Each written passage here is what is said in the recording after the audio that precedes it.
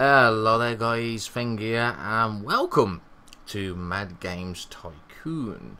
Okie dokie then, so Mad Games Tycoon is a game development company simulator.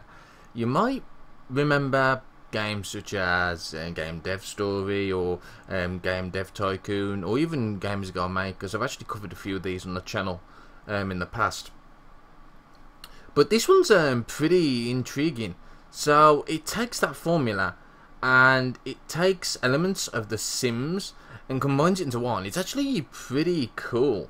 So it's currently in early access, so obviously everything here is not a representation of the final product once it's out, so bear that in mind. There are some features that are missing and blah blah blah, you know the drill by now.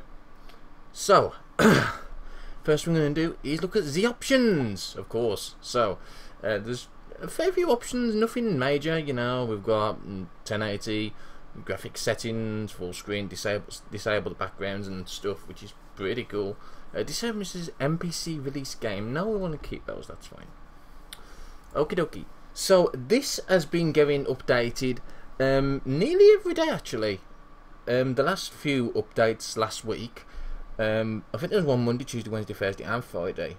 Obviously there wasn't on released of the weekend, but it's been getting constantly updated, which is really nice. So, you know, it's not being left in the dust as per se.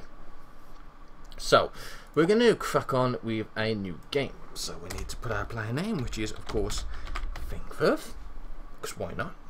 Our company name, we're going to have Feng Enterprises, of course. And we can get to choose a company now. Go, as you can probably tell, some of these are pretty noticeable.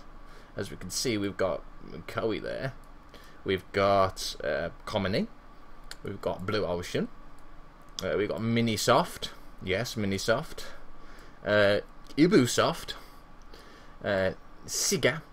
It's pretty cool actually. Hasbro's. Okay, so what shall we have? Let's have a claim actually. I'll have the basic one. We'll start in England, of course. And should we have an easy start? No, we're not going to have an easy start. Screw that. Actually, what else is there? Some of these unlock other things, unlock our own engine. You know, I'm just going to keep with England. That's where I'll live, so there we go. We're not going to have an easy start, and in fact, we're gonna play this on hard. So, first we need to do is choose a genre for our character. So, let's go ahead and pick. I'm going to go ahead and pick a building game. I like building games. We need to pick a special feature that we're pretty good at. I'm going to pick save games. Everyone loves saving the games, so there we go. Most games these days, if they don't have a save game feature, they're crap. Alright, so we've got a couple of stats here. So, game design, programming, graphics and music and sound. These are the four that you need to actually develop games. Yeah. But obviously you can do other stuff in your company. You can do contracts, which require programming. You can also create engines, which also require programming. You can also research, obviously, new features and genres and topics and stuff, which requires game design. You will also eventually need like support staff, which requires office work, and marketing, which also requires office work. And then we've got speed and work well. Speed is how quickly stuff gets done. And work well is basically how much they are willing to work without having certain needs met, which is pretty cool. So we're going to go ahead and we're going to plonk one on. No, we're going to plonk two on game design. We're going to plonk one on programming, and we're going to plonk two on speed. Speed is really essential. Speed and work well are the only ones that you can't really increase via the training room. So yeah, those qualities pretty useful. Let's take that, and we're going to play it on hard. So welcome to the screen. Here is the game.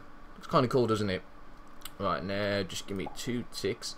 Right, let's show you the UI first of all. So obviously we've got the amount of money there. 50 grand. 50 grand is not a lot. This is on hard. Hard is extremely hard, and you have to play it a certain way to actually make money to start off with. It's pretty difficult. Obviously we've got no fans because we haven't made any games yet. Makes sense. This star here, this basically shows the quality of the office. Basically, the higher this is, the more employees you can hire, and also the more work well they are more likely to basically work without certain needs, which is pretty good. Obviously, we've got the year, month, and week, and we also have the week timer. This bar up here shows you the current trend. So as you can see, we've got pets and skill game. And we've also got a few other things here. This is basically just to move, enable, disable, pick up objects. You can hide the walls and etc. We'll keep the walls though. Okay, so as you can see, we've got a very small room to work with, and there's a certain way you really need to build this to actually start making any money at all. So first thing we need is a restroom. We need the very bare essentials. We need the smallest restroom we can buy. That's going to cost 12,000. We need a door on that, of course, so we're going to build it there. And we're also going to need a toilet, of course. Now, toilets are quite expensive. We're looking at 5 grand there. And that's already nearly 20 grand gone. Yay! Now, the next thing we're going to need is a development room. Without a development room, we can't do anything. So, we need to make sure that it's got plenty of room to be able to do research. I mean, not research. We need to make sure we've got plenty of room so that we can do research as well as develop games. Now, I'm trying to remember what the size was. What was I going to have the size at now? I honestly can't remember. Was that it? I think that might be it. Very important you get the size right on art, because you don't get refunded for cocking your rooms up. So, here is the development room. Now, in the development room, you can develop a game, you can do contract work, and you can also develop your engine. We've actually got that unlocked at the moment. Locked at the moment because we haven't made a game yet. So, the first thing we're going to need is a desk. So, as you can tell, there's a lot of choice of the desks. The star actually shows you the rating. So, obviously, if we were to put this one down, it would give us 1 star. If we put that down, it would give us 3, etc, etc. So, I'm going to start off with a really cheap desk. And it's just going to be Feng for the time being. So, we need to find some contract work. Hopefully, there's something decent. That one's fine. So, as you can see, we've got the workload. The higher the workload, the longer it will take to actually complete the task. The delivery. Sorry, there is a bit of broken English. Obviously, it's early access. I think the devs are actually German as well, so it's to be expected. Yeah, so the delivery is 13 weeks. You can see we'll actually get some say, but you do get a penalty if you do not do it in time. So bear that in mind. So we're going to optimize the control, and that's going to give us quite a nice bit of salary to start off with. So doing this does require programming. Obviously, Feng does have a little bit of programming experience, so as you can see, that's going up quite nicely. Right, so we've got that head office here. At the head office, we can buy licenses for certain titles. As you can see, we can have Bel Air Cop, the Glimstones. Yes, they're very cliche, as you can probably tell. Of course, what good game development game does not have cliched stuff like that? Right, and you can also buy engines. Now, this is actually what we are focusing on hard. This is where new people kind of stumble over when they pick hard. They straight away try and make games. That's the last thing you want to be doing, because you're not going to be able to make the money from just making games. Even if you know the optimal slider inputs, you're still not going to make much money at all. So you need to start off with making engines. Otherwise, you're just not going to make the money. There's a bit of a trap with buying engines from third parties. So normally buy engines normally costs you a set amount to start off with, and you also have to give them part of your profits. Now, of course, depending on the engine, if it's a really good engine, there's a good chance you'll be sharing a lot of the profits, and you won't actually make any money. You could actually end up losing money, if anything. So that's kind of a trap, but we're going to use that to our advantage. We're going to be building engines for different genres, so that we can actually earn money via that means. Because, to be quite honest, it's kind of pointless making games to start off with if you don't have a decent engine. But for us to actually unlock the research room, we need to make a game. So we need to make the cheapest game we can. But I'm just having a quick look if there's any more contract work first. There's quite a few. And where we're going to be, basically, the way we're going to get our money is through contracts to start off with until we can actually start our own engine properly. So, let's start off with a game. So, we've got, oh, you know what, I'm going to go with pets because I already know the proper output for that. And I'll show you kind of why that's the case. So, we'll go with that. We'll go with a puzzle game. And this is going to be called Gem Pets because, yeah, Gem Pets. It's got no engine because we don't have an engine, and there's only 2 features with games that have no engine, and it's for a skill game, so that's even better. Actually, we might just put it as a skill game instead. Screw it. Alright, platform that. Okie dokie. So at this screen, we can actually select the licenses that we buy. Obviously, we haven't bought none, and you can also use copy protection. Obviously you don't really need to do right at the start, you don't even have access to it, so it doesn't matter, but you will need to do some sort of copy protection when you start selling in bulk, and I mean you need it. Piracy is quite a big thing in this game, so you have to be careful about that. Now, I'll try and remember what it was now. I think it's that. Even if it's not quite right, it should be about right, about like that. Yeah, about that, that should be about it. Now we're going to focus basically overall everything, 25% on everything. It doesn't really matter at this point, we're just trying to go with costs, and we're only going to make it for English. So, 28 grand. Now what I'm going to do as well is I'm going to go ahead and build a second desk, and we're going to hire our first employee. Now it's really important that your first employee is the programming sort, so as you can see our first one's programming. Now, this is actually one of the criticisms I've got about the game at the moment. The employees are not randomised yet. You will always get the same employees by the look of it, which is a bit poo because it means you can basically plan ahead, yeah? It would be nice and more realistic if they were more randomised, but for the time being, I know for a fact there's going to be a programming here, so we're going to go ahead and stick him there, and he can go ahead and help out with the game.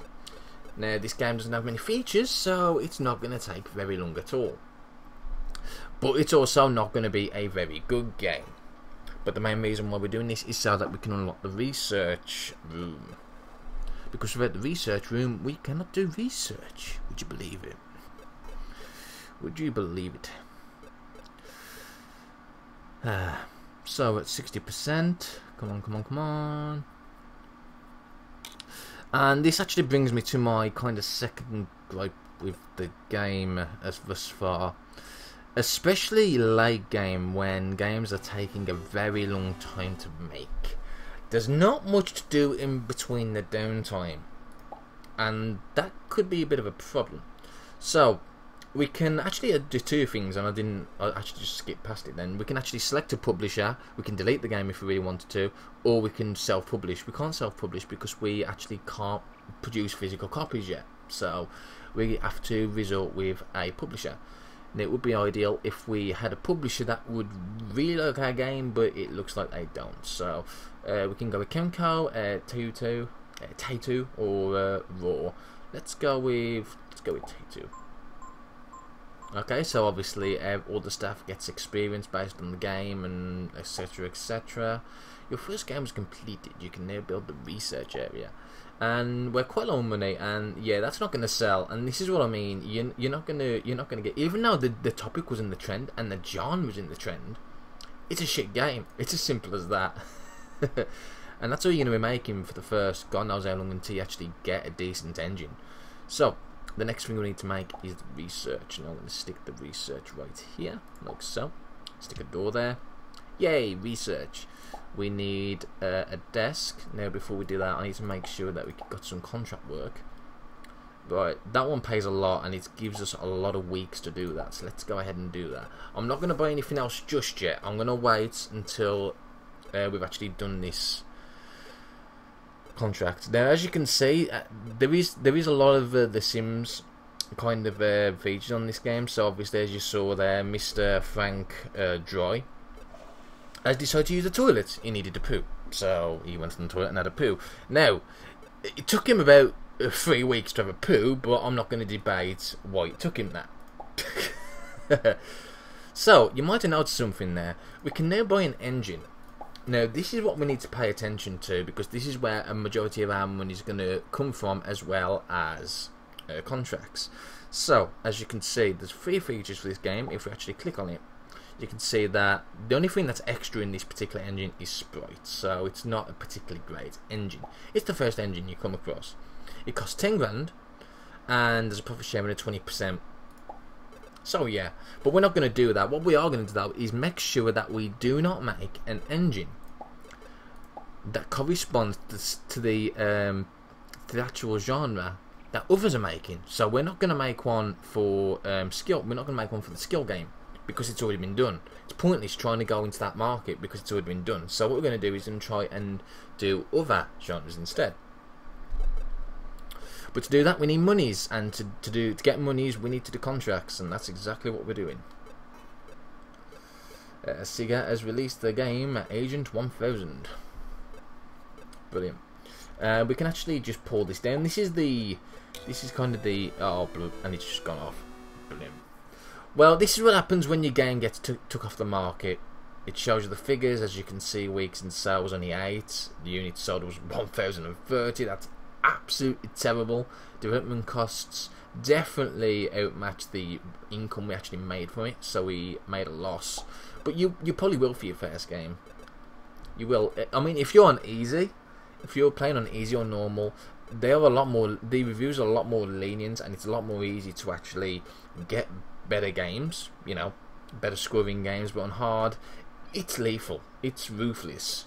You're not going to get a good game to start off with. So, we're getting there. It's taking a while, especially since Feng's decided to go on the poo-poo. Acclaim has released the game Mega Fights.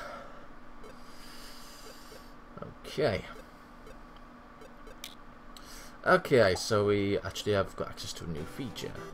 And now we've got lots and lots of monies to play around with. So we need contract work. We still need to do more contract work though. That's something that's something we always need. I'm not going to do that one now because the workload needed for it is quite high, and there's only 4 weeks delivery, so we won't be able to reach that. We'll actually end up paying them for cocking it up. So I think what we'll do is we'll go for, maybe that one will be a bit easier. Even though it's only 4 weeks again, it's a lot less of a workload, so we should make that one. And all I'm going to do is make 2 offices right there, like so. And I think we can hire the game designer. Actually, we can't hire the game designer. Ooh dear. Okay, so the next staff that you do unlock is a game designer. So we need to try and get that as soon as possible. Now, the only way to actually do that is to increase the quality of the office. So we need to make sure that we focus on buying a few more luxuries and necessities. So I suppose for the time being we can buy some plants. Plants are pretty useful. People do like plants, so I'm going to put a plant there, and a plant there. There we go. They're cheap and people like them. There's also fans. They're a bit more expensive, but they might increase it just enough for us to get our gameplay. Employee. Let's have a quick look. Nope, not quite. Oh well, never mind. Doesn't matter at this point. As long as we are doing contracts and getting a little bit of money, that's fine.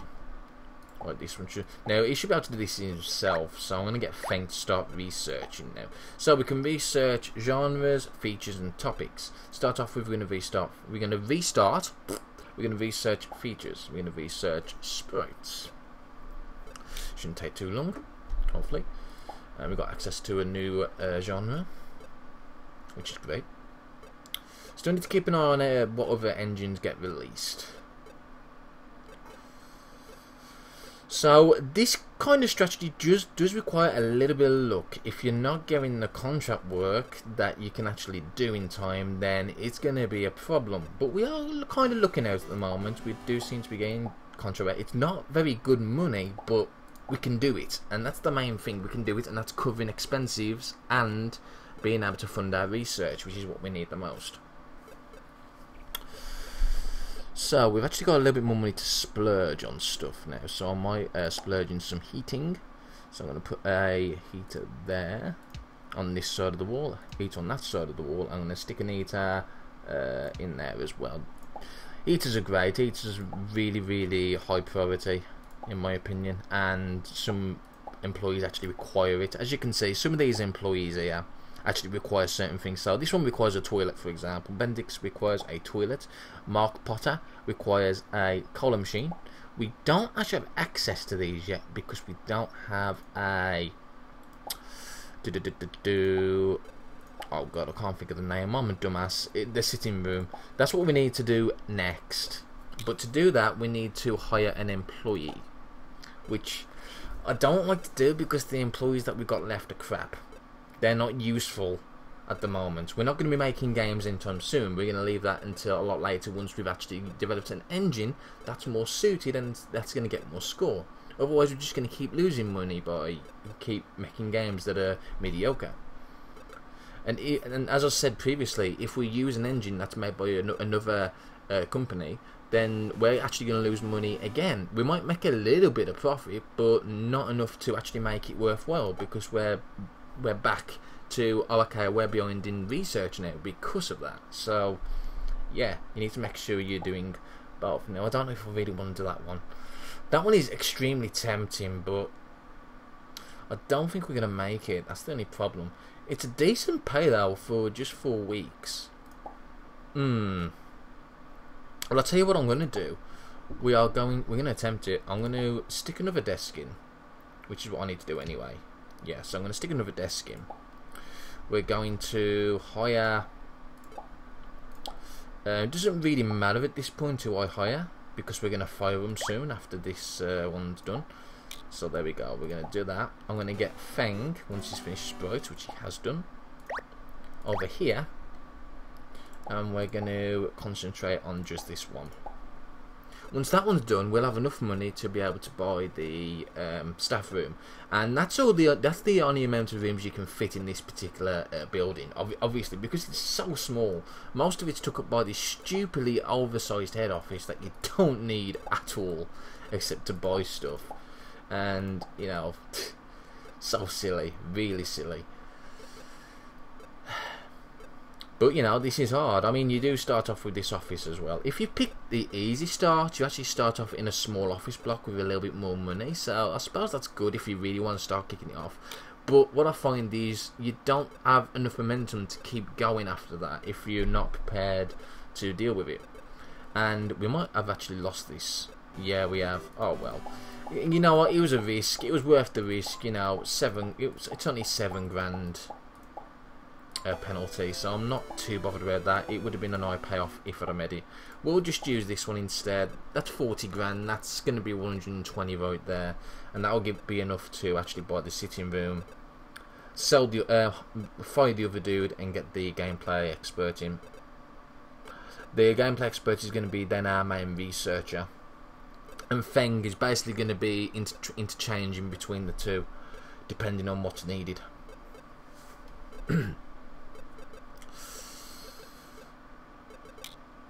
Okay, now we've got economic simulation. Now again, I need to keep an eye on what engines are coming out. Usually it's a good idea to try and research something like RPG or economic simulator early on, because those ones don't tend to get engines from, especially economic simulator. That one doesn't really get an engine until a lot later. And again, this is actually a problem that a gripe I have about the game. It's not as randomized as you might think, which is a bit of a downside. Alright. Now we've got the money for that, I'm going to go ahead and make a sitting room. There we go, that's going to be the sitting room. Fairly decent sized, you know, not too bad. And for I'm actually just going to go ahead and put both vending machines down. I might as well. One vending machine, two vending machine. There we go. Need to make sure that I'm not oversaturating the office with needless stuff.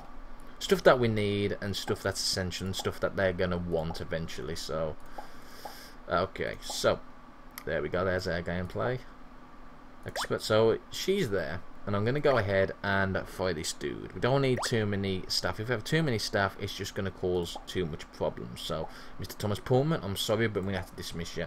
You can always hire him back, I think, anyway, so it's not a big deal. Yeah, see, he'll come back whenever he's ready. It's no big deal. Alright. Unfortunately, there is a bit of a bug though, as you can probably see there. It still says that there's 3 people in this office, and there's only 2. So if you just replace the desk that's empty, it should fix it. I say should, and it hasn't. Okay, whatever.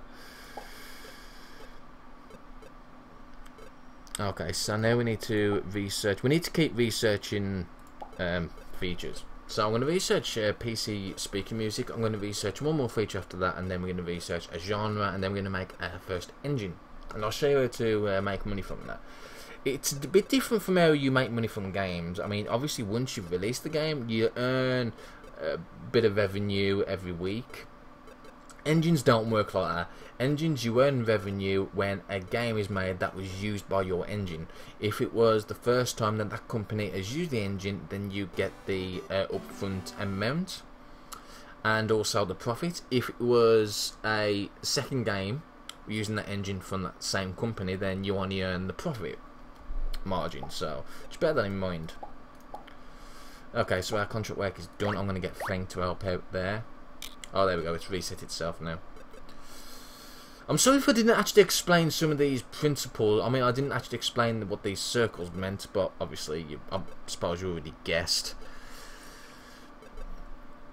But I mean, as you can see, now we need to wait for another contract. Now, contracts tend to refresh not necessarily every month, but the refresh is every month. Sometimes you get a chance of getting some contracts, sometimes you don't. As you can see, we've luckily got one. That's another 37 grand in the bank if we do that. So that's fine. But I'm definitely going to get Feng just to help out with the research at this point, because we need to get it done as soon as possible.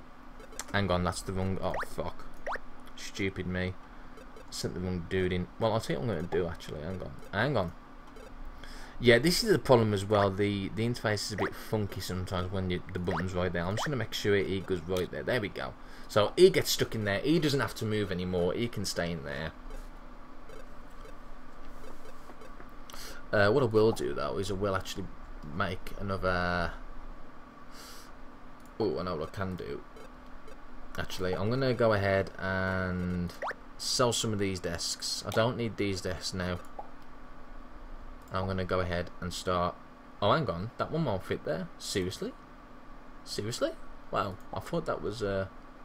That's interesting. I didn't, to be honest, I didn't even realise that the desks were different sizes. I mean, I automatically assumed that was the same size, because that's all I've actually used is that one and that one. Wow, okay. That's interesting. So yeah, I can't actually... Alright, suppose we'll have to keep that one then. I just wasted $500. Excellent. Alright, so we got that, that's fine. Now we need to go ahead and research... probably... I might not... I'll tell you what, we'll start off with an engine. We'll start making an engine, so I'm going to make sure that Feng's there. We're going to make... you will start off with Economic Simulator. It requires the least amount of research points and it's cheap, so we'll go ahead and start with that. I'm just looking at the engine, that's not done yet. Okay, so we've got... Yeah, it's just skill game at the moment. Okay, the commander. I don't care about that. We don't care about the consoles at the moment. That's not where this company's priorities are at the moment. It's just trying to get those engines out and trying to make some money from it. Okay, so that one's done. That's fantastic. Is there any more contract work? Nope, that's actually really good then. Alright, so we can... What should we optimise it for? Well, we've got skill game already. We'll go for puzzle. I don't think a puzzle one's going to be made anytime soon, so we'll start off with puzzle. Now we'll sell the engine. Obviously we're making sure we've got all the features in at the moment, so that's good. We will sell the engine at... It's going to be a bit pricey to start off with. We're going to sell it at 100, but... We're going to make sure the profit share is reasonable. So it's 15%. That first engine that was already there sells for 20 grand and it's 20% profit margin. The profit sharing. Yeah? So mine's more lucrative in that sense because it's less profit sharing, but the cost is a bit high. I might even actually go ahead and knock that down to 80,000 instead. So we'll do that. and we'll call this engine Feng engine puzzle 1.0. There we go. So this one might not actually get sold very early on until a bit later.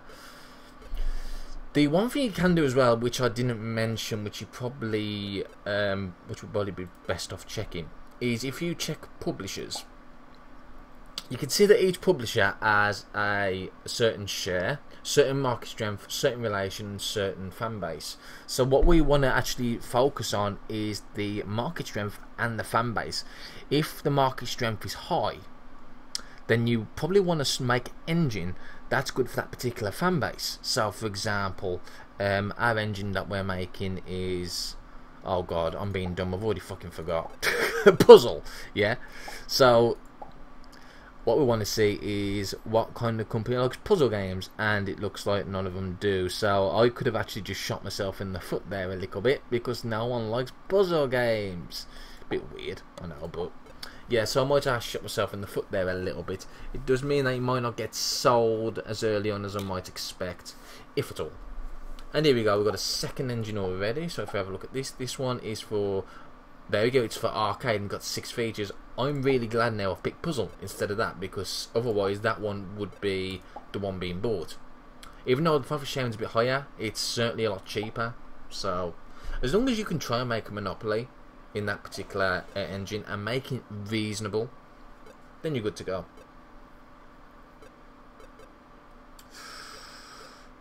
Just take a wee bit of a while. So I'm gonna stick a cut in here, and I'll see you next episode.